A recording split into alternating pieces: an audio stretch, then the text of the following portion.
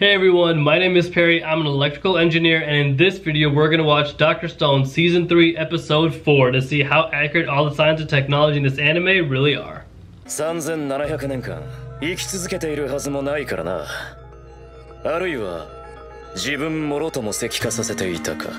おお、待て待てよ。さっきは俺も切れちまったけどよ。そもそも本当に敵なのか、ホワイマンは。味方っつう線はねえのかよ。An excellent point!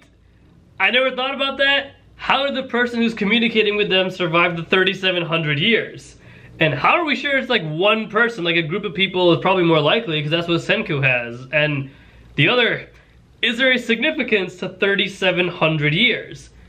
And the only reason, like 37 is a prime number and this is Dr. Stone. So I'm trying to think of how this number could mean something. You know, it's 37 is the atomic number for rubidium, which is a metal. It looks like silver, but it produces red on the emission spectrum, not green. So I don't know if that's related. Kepler 37b is the smallest known planet.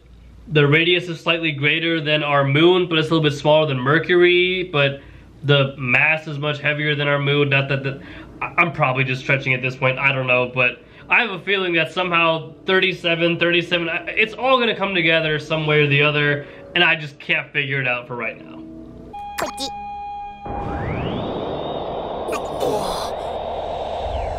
真空管と同じく温めて飛び出た熱電子を電極でスピードアップさせて電子ビームプラスコの底にぶつけりゃ蛍光塗料でそこの点が光る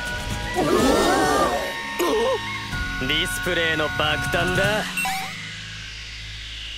That is the most basic cathode ray tube I have ever seen, and granted this is the stone world, but I didn't think it could even get simpler than I had to build one time in just like a lab for a class, but this is really bare bones. And I mean the whole process of creating the powder out of the sapphirite and then dissolving it in water so it sticks to glass, sure.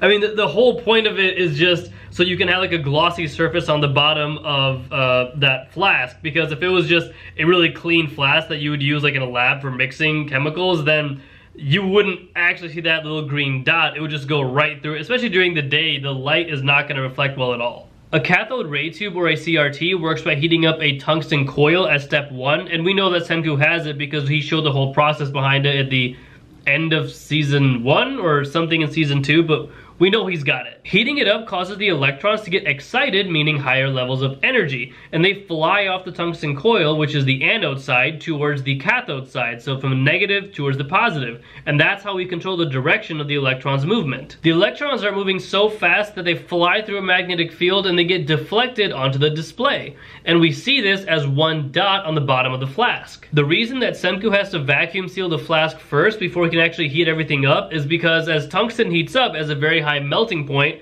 and all the air molecules around it will vibrate and expand, and eventually the glass will explode. Tungsten is the metal filament that's used in your light bulbs because of its really high melting point, and the reason that the light bulbs have to be vacuum sealed is for the same reason. If they weren't, then as the tungsten heats up, the air around it heats up, and then once you flick the light switch, every light bulb would just explode if it wasn't vacuum sealed. 100億%科学の話。水晶の板に電圧かけっとプルプル震える。アホほど正確なテンポでな、2枚の板のサンドイッチにぶちかますと間をくぐる電子ビームが綺麗に曲がって点が左右に。 Senku is using crystals, which is incredibly smart and is really clever. I will say it would be better if he had concentrated magnets to act as a deflecting coil, but Stone World. The crystals will work. It needs to be the same material on both sides for even distribution, and it's also not going to come out that perfectly clear. For higher quality, Senku will need magnets out of a coil to create a stronger magnetic strip. And if he wanted to add a vertical element and display a grid on that at the bottom of the flask, then he will need to add the same crystals but perpendicular to the ones he already added, or just add a whole separate like opening so one only does horizontal, one only does vertical, but there's lots of different ways to go about this. Cathode ray tubes were the norm for almost all TV sets for many years, and if you actually wanted to test it out, just take any magnet will do, and then just hold it right next to the television, and you will see the image start to distort and get out of shape, and that's because the cathode ray tubes are going to be interrupted by the magnet you're like touching the screen to. And also, almost all those are going to have like curved screens from other television sets, but eventually what happened was those curved screens got out of use, and then people found better LED technologies and LCDs and all this fancy stuff until eventually we came up with flat screens. And that's why they're called flat screen TVs, is because initially they were all curved because that's what we use for cathode ray sets. くねくね線で海の中が見えんのか。このラストの平らなとこが海底だろ。おお、ならなんだ。こっちの途中のジグザグの山。シンク、右京。海中に何かがいんぞ。やべえほどよ。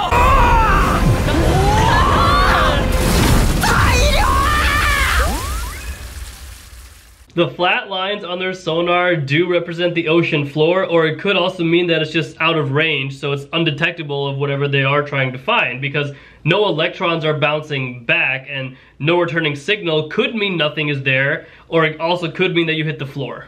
If you're in the ocean and humans haven't fished in 3,700 years, I bet the population of fish just flourished. So you cast out a net just about anywhere using that really like janky sonar technology, you'll get a bunch of fish.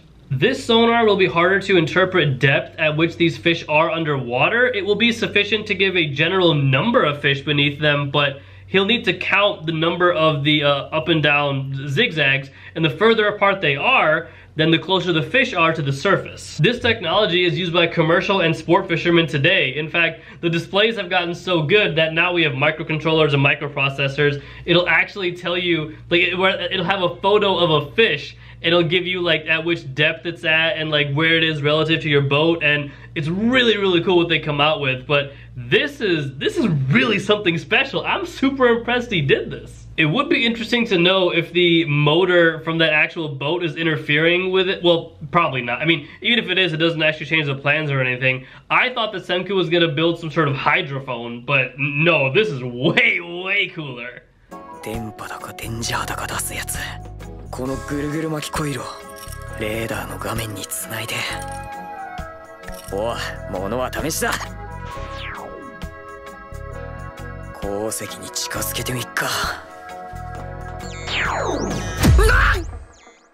Don't count out Chrome, man. He just made a metal detector. The iron is inducing a magnetic field in the coil, which is gonna cause the display to fly in all sorts of directions. And those zigzag up and down lines will be really big because of how close he is to the iron. It's always been weird to me that you need to have metal to find metal.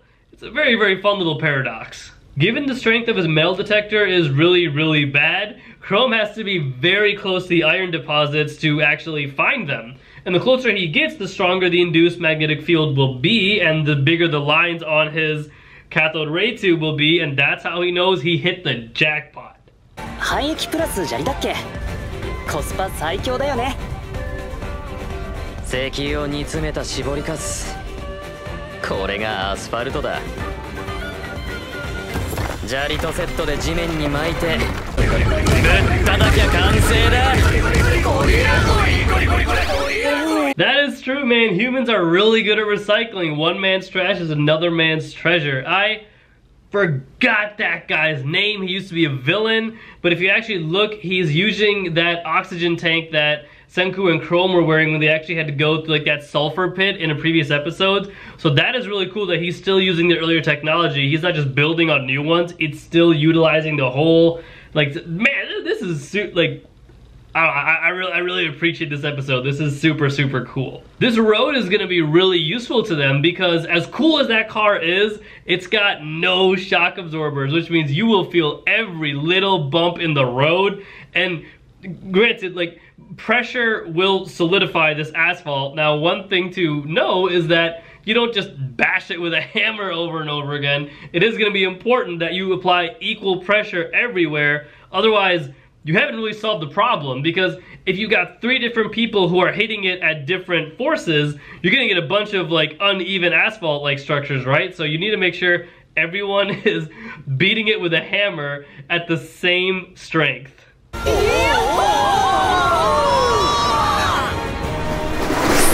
けは完璧そうねチーマーで鉱山といや決まってんだろ乗り物は登録かやべえ楽しい They built a, wait a minute. So this is what Kenshiki was building? Bro, this is wild. This is super cool. Senku set up a whole distribution network between the mines, the oil fields, their laboratory, and the Ishigami village. Yo. There was a lot in this one episode, and he's right. Oil will accelerate growth like no other. This is so cool, man. Dr. Stone really keeps things interesting and engaging. I love it, and I really hope that like you guys appreciate this video as much as I appreciate this episode. This was super dope, man. Thank you all so much for watching, and I wish everybody the best rest of their day.